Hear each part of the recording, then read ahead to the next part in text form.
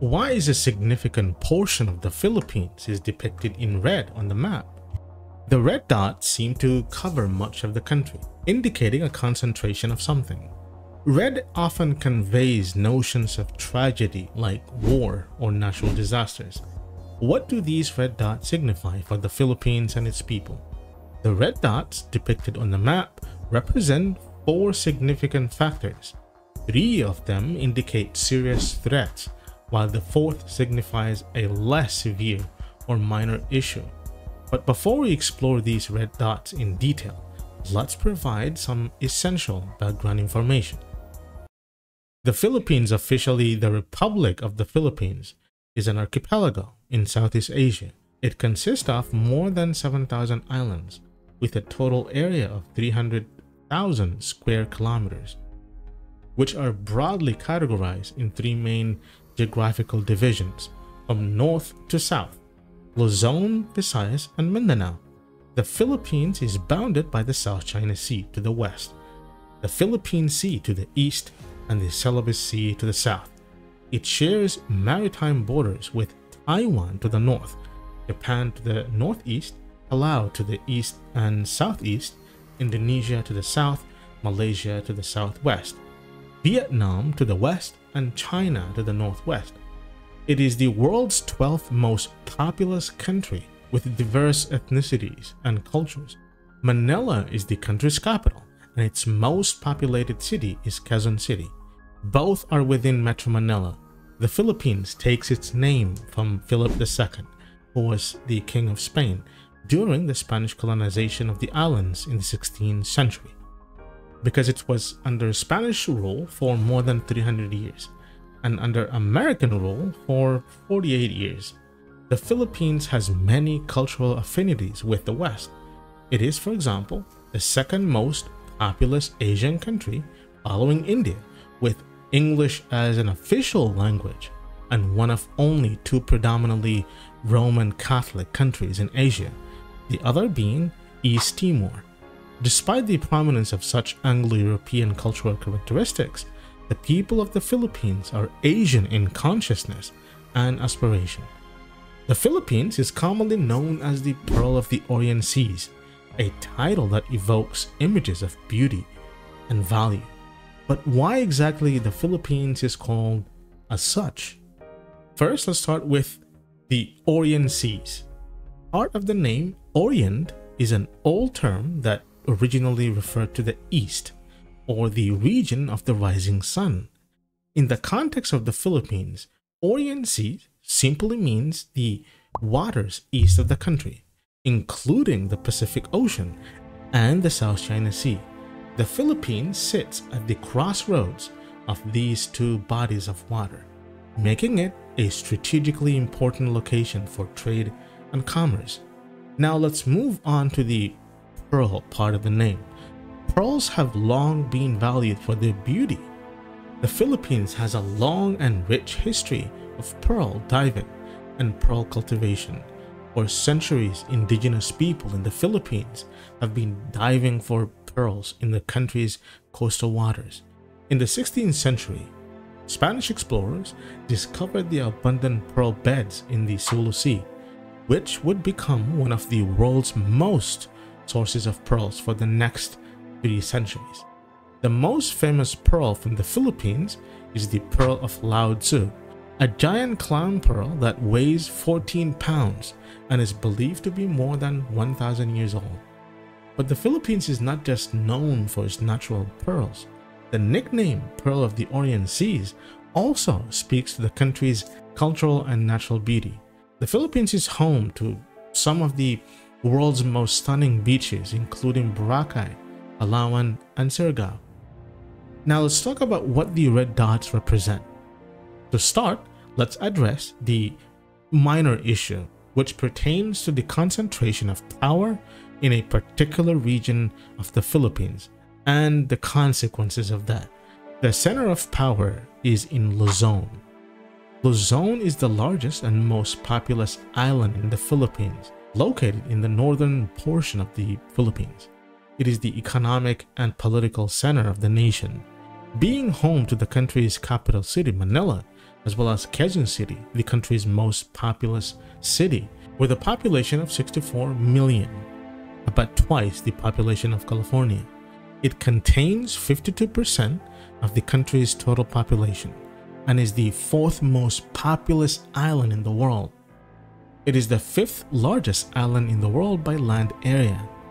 Manila is where the government operates, with important buildings like the President's House, Congress, and the Supreme Court. Luzon's strong economy also adds to its political influence, since it's home to many industries and businesses. The concentration of wealth and power in Luzon can sometimes lead to differences in how resources are shared between Luzon and other parts of the country. Luckily, efforts are being made to give more power to local governments and spread development across the country. Aside from its urban centers, Luzon boasts a rich cultural heritage shaped by centuries of history and diverse influences. The region is dotted with historical landmarks such as Intramuros in Manila, a well-preserved Spanish colonial walled city, and the UNESCO World Heritage listed rice terraces of Banaue. Luzon also leads the country in both industry and agriculture. Rice, corn, coconuts, sugarcane, bananas, and so on. A central plain stretching 160 kilometers north of Manila is the major grain-producing region. Farther north is the spectacular rice terraces of the Ifugao Mountaineers. There are extensive coconut plantations on the Bandok and Bicol peninsulas. When power is centralized in one region, it inevitably leads to the following issues. Regional disparities. The concentration of power in one province or city can lead to uneven development across regions, with areas outside the power center receiving fewer resources and opportunities for growth. For example, Luzon is more developed than Mindanao in terms of infrastructure, education, and so on. And this leads to problems like overcrowding of Metro Manila or the entire Luzon region, political monopoly.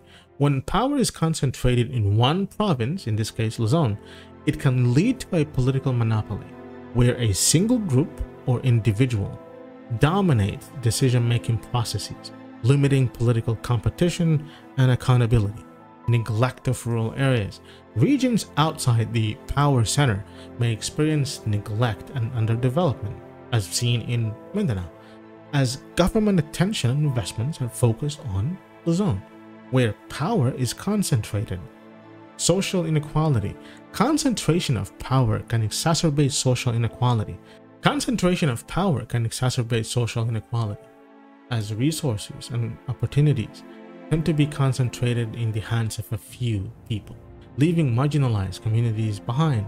The concentration of population and economic activity in one province or city can strain infrastructure and public services, leading to congestion, pollution, inadequate provision of basic amenities, and so on. The second factor that represents the red dots is rebellion in the Philippines. The history of rebellion can be traced back to March 29, 1969, when Jose Maria Sison's newly formed CPP entered an alliance with a small armed group led by Bernabe Vizcaino. Less than 2 years later, President Ferdinand Marcos introduced martial law, leading to the radicalization of many young people and a rapid growth of the CPP-NPA. Since the early stages of the rebellion, the island of Samar has been considered to be the NPA's main stronghold, while Samar represents 2% and 44% of the Philippine population and territory. 11% of all NPA-related incidents have taken place on the island. An important factor in the spread of the rebellion was the issue of widespread landlessness. Land reforms provided only a limited solution for the millions of Philippine landless farmers. In the case of Samar, 40 land-owning clans controlled approximately half of the island's agricultural land. Instances of landowner harassment and violence towards working class tenants led to escalating tensions between the two social groups. Another factor into the Samar Island being a stronghold is historically the island has been among the most rebellious against the American Commonwealth rule, the Spanish rule, and the Japanese occupation. Recently, villagers evacuated and classes were disrupted after government forces battled it out with New People's Army rebels, or NPA, in a town in Abra province on Tuesday, just this April the 2nd. The fierce clashes in a village in Abra forced the local government to suspend primary and secondary level classes. It was the fifth documented clash between communist guerrillas and government forces in Abra this year alone. The fierce clashes lasted for hours until around 7 p.m., with clearing operations continuing afterward. The third factor is the effect of climate change on the Philippines. The Philippines is highly vulnerable to the impact of climate change. Rising sea levels, higher temperatures, and increased frequency of typhoons and extreme weather events can cause floods, landslides, and erosion that pollute water resources, damage infrastructure, destroy crops, and lead to loss of lives and livelihoods. In 2022, the World Risk Index ranked the Philippines as the country with the highest disaster risk, critical protection against the impacts of climate change, offering shoreline protection, food control, soil stability, and habitat for biodiversity. They also play a critical role in the Philippine economy. Without action, the World Bank estimates that annual economic damages from climate change in the Philippines could reach 13% of the country's gross domestic product. The country also faces a looming energy crisis, as its natural gas supply is rapidly being depleted. Finally, the gravest threat currently facing the Philippines is the potential outbreak of conflict between China and the Philippines because of the disputes in the South China Sea. China's sweeping claims of Coast Guard's vessels to patrol those areas, alarming the Philippines, rival claimants, and other states operating in the South China Sea, including America. Encounters between the Philippines and China in Asia's most contested waters have grown tenser and more frequent over the past year, as Beijing presses its claims and Manila refuses to cease its fishing and resupply activities to Filipinos at the two shoals.